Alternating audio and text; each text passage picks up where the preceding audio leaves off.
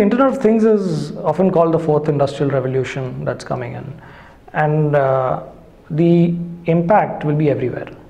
I don't think it's like the internet, right? There was a world before the internet and there was a world after the internet, and most things changed. Everything didn't change, but a lot of things changed.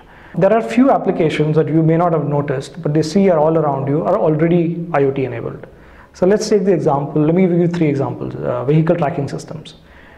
Pretty much every commercial vehicle now has a vehicle tracking system.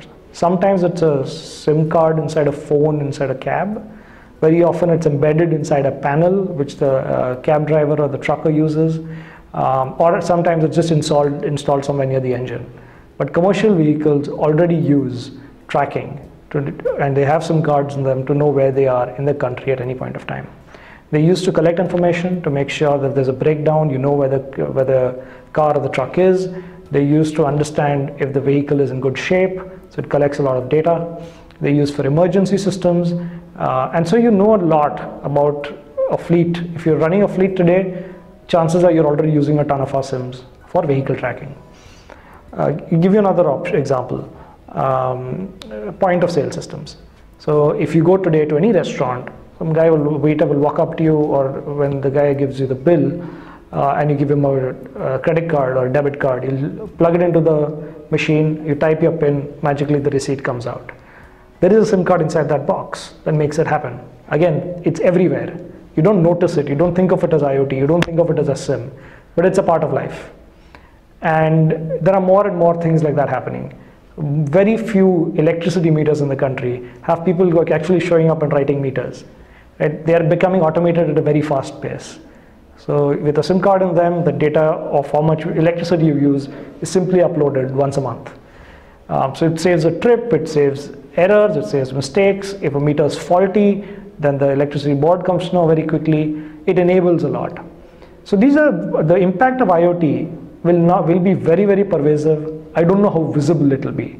So all the 3 things that I mentioned have already happened, right? They've changed the way we do life, but we don't think of it as IoT. And that's what IoT is all about. IoT is about building thousands of applications that you would never have thought of as possible, but you don't necessarily think of it as IoT or a big revolution. So it's actually billions of little things. It's exactly the opposite of the smartphone. The smartphone revolution was very visible, right? You could see people putting a big screen phone on their desk. You could see a beautiful iPhone or a beautiful Samsung phone being placed on the desk where people wanted to show it off. And it's a very visible revolution. IoT is the opposite. It's going to be an invisible revolution. As Airtel, of course, our role is always been a little bit more invisible than the others. We enable a lot, and IoT will be a place where a telco, especially us as Airtel, are keen to play a bigger role. So our role will be to enable these applications. Our role will be to make sure that we have large numbers of SIM cards which are affordable, which are available, which have the innovation required to make all these other services work on top. So our role will be really to form the underlying layer for IoT in the country. Globally, what's happening is the cost of these devices are coming down and the battery life is going up. So think of your watch today, right? Today, if you buy a fitness tracker, you need to recharge it every 3 days, 4 days, connect it to Bluetooth, needs your phone nearby, so on and so forth.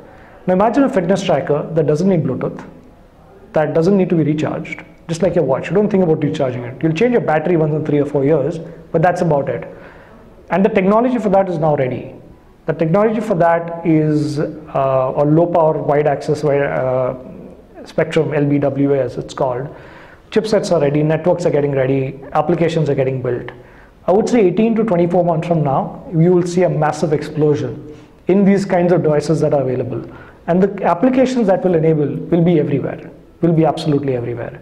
So if today, my estimate is maybe about 8 to 10 million SIM cards in the country are running on IoT, I think that number will go up 200 times.